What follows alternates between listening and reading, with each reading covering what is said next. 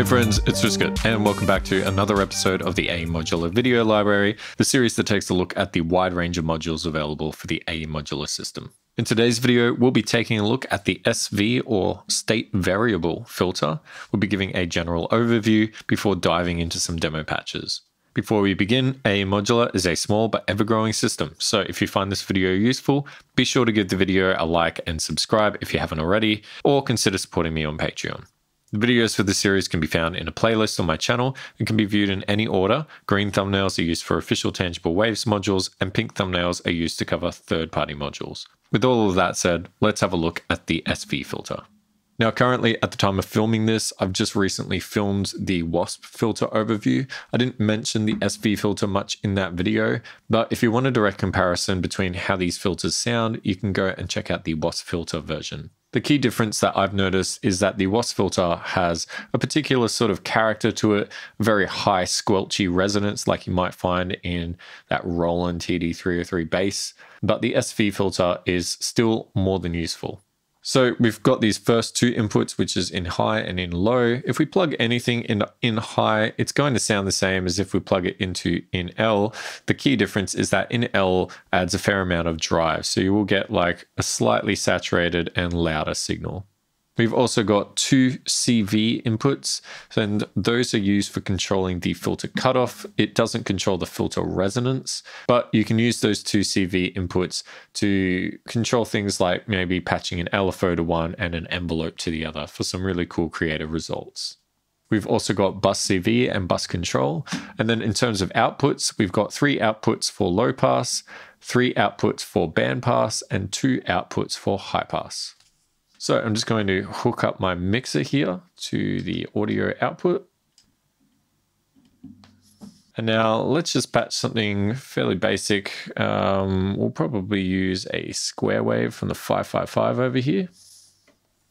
I'll patch it into in H for now.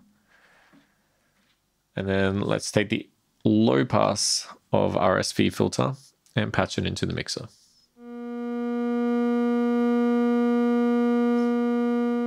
So I've got this turned up about halfway right now.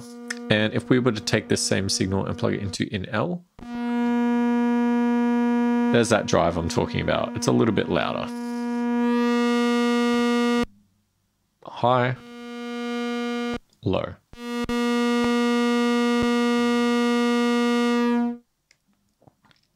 Great. I'm just going to leave the resonance up halfway, turn our CV control all the way down, and bring this in again.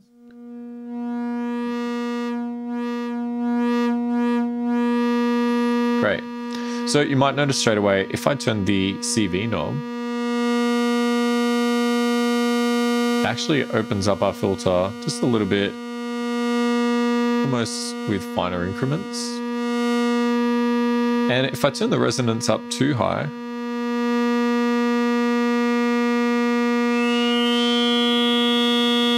we can get some really ringing resonant tones.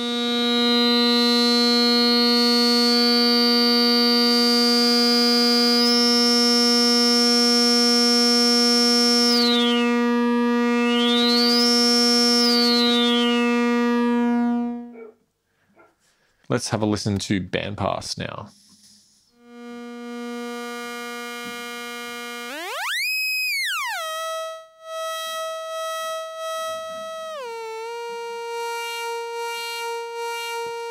Pretty standard stuff, and high pass.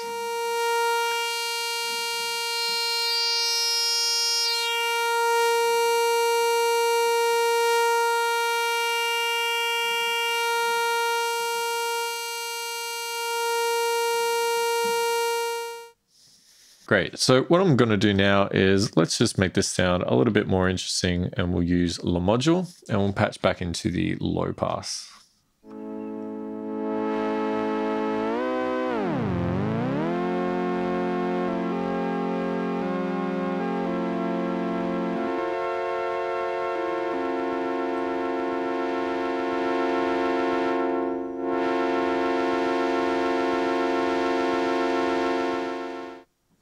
So what I want to quickly demonstrate here are the two CV inputs because they are particularly useful.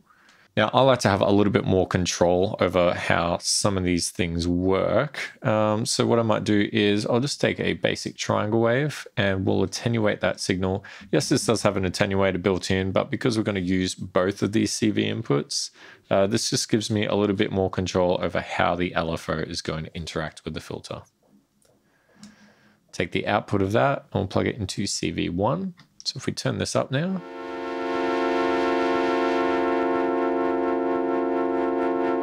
make it quite deep. We could turn this up even further. Bring it out slowly. So that's pretty great. And then what I want to do is use an envelope as well.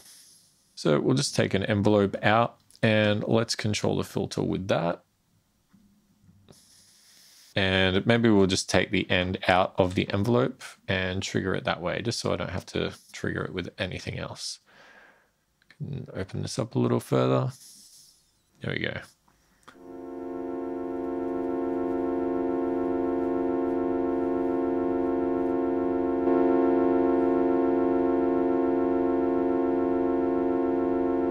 So let's bring this down a little further.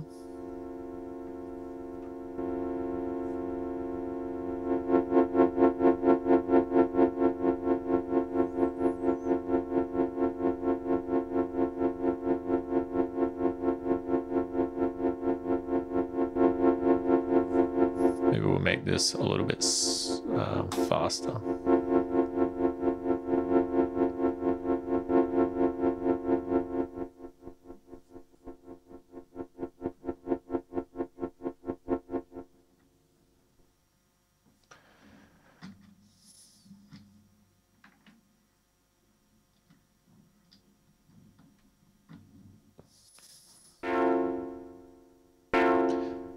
So I've just swapped these around now so that it's a little bit easier to hear our envelope.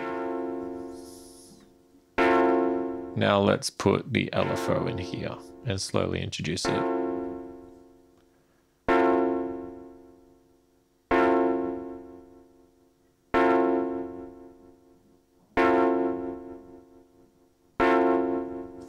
There we go.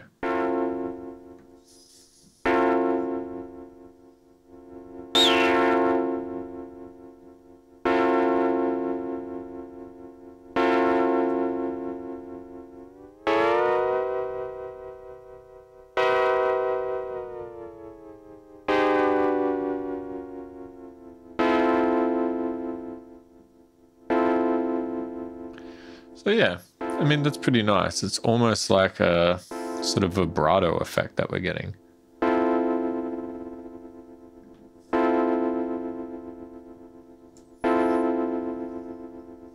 So yeah, I mean, aside from that, there's not really too much else that I can talk about in relation to the SV filter, and that little demo probably went on long enough.